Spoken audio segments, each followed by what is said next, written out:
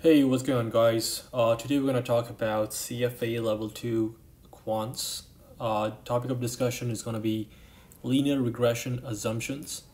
In the previous topics that we talked about the we talked about what linear regression is, right? We talked about variables such as sorry about this.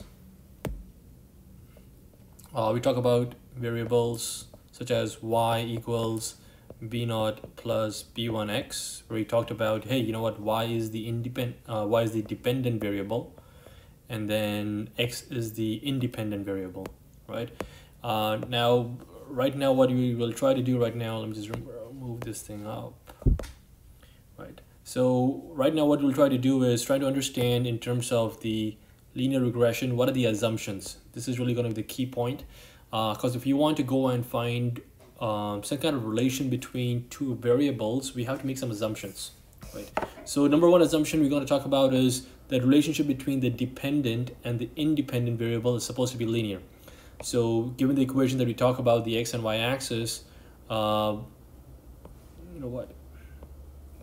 we have x and y axis, we want to make sure that the relationship is going to be linear, which means that we can actually see that there's going to be some kind of a linear relationship, right? It can be this, can be this, doesn't really matter. It has to be linear. It's not going to be something like an exponential right now. That is going to be something you cannot predict. But this one, if it's fairly certain, then you can do some predictions.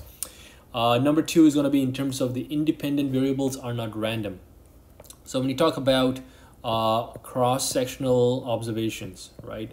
So if you want to go and find out, hey, you know what is let's say this is going to be the price of a particular security. Maybe it's going to be depending on various variables. For example, it might be based on, say, based on the size of a company, right? Based on maybe the earnings per share, right? Might be based on PE, price to earnings, right? So it might be based on various variables, but what you want to see is there is no relationship between size and earnings or size or PE, right? Because that's going to create an issue. I mean, if this size is related to EPS, then hey, you know what? If the correlation between them is 1, then all you have to do is just try to find out what size is, and EPS is going to be the same factor, right? So what you really want to do is when you try to do some kind of assumptions, you want to make sure that the independent variables are not going to be dependent, right? So that they have to be independent variables. This is something which causes an issue in the future. You'll take a look at it. This is something called as multicollinearity, right? Let's just write it down. Now, multicollinearity really means, the two variables, as I mentioned, maybe the size and the EPS, they are dependent. So I mean, the easiest way to really do it is say, if the size and the EPS,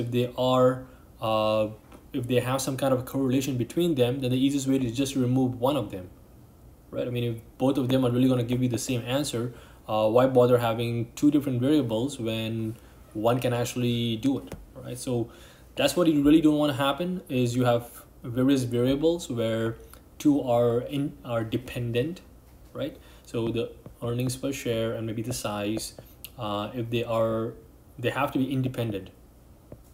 If they're dependent, then you can just use one of them, right? Because the other one is going to vary the other. The other thing that you want to talk about is in terms of the rest of all is going to be based on the error terms, right?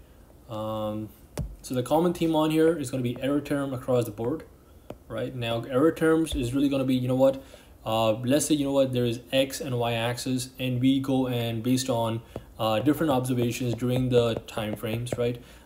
We say, hey, the line of best fit is this, right? So what you really want to see is the expected value. So this is our predicted value, right? Or also called as line of best fit, right? So this is a predicted value, and these are the actual values. So these are all actual values. So what you want to see is the expected value of the error term. So the error, where's the error? The error is going to be the difference between this and this, right? This is the actual value, and this is the predicted value. This is the actual value. These are all error terms. So the expected value of the error term should be 0. I mean, if you're creating some kind of an assumptions, or you're trying to create some kind of relationship, I mean, if the expected value of error term is something else, how are you really going to predict, right? I mean, we talk about the relationship y equals b0 plus b1x plus the error term. You want this expected value of this error term to be 0, right? The next is variance of the error term is same across for all observations, and the error term is uncorrelated across observations.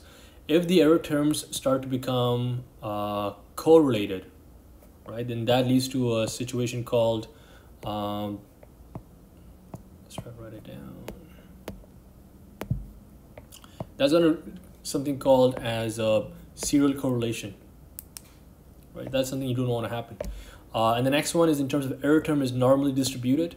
So when you talk about normal distributed, a normal distribution, what is normal distribution? Normal distribution is really, let me just remove all of this.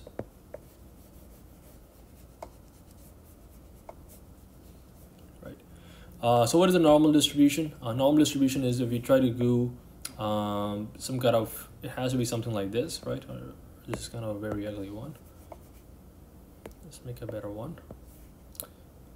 Right, the extremes, right? So this is a normal distribution where there's fat tails and then most of the stuff is forming over here, right? So these are normal distributions. So yeah, I mean, in terms of assumptions, these are the main 6 ones. Number 1, let's recap. The relationship between the dependent and the independent variable is linear, right? So the independent variable is x in this situation, and dependent is going to be y.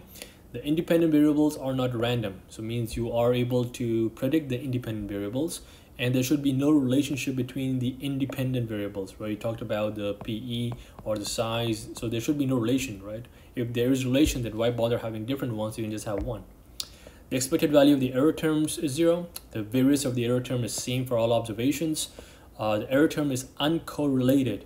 So there is no relationship between the error terms, and the error term is normally distributed. Because if it is normally distributed, then we can actually try to figure out what it is, and we can actually go and omit it. So guys, if you like the video, please like and subscribe to the video. If any comments, leave a comments down there. But if you want to make more videos going forward, do let me know what topics you would like me to make videos on, and I will help you make those videos. Have a good one.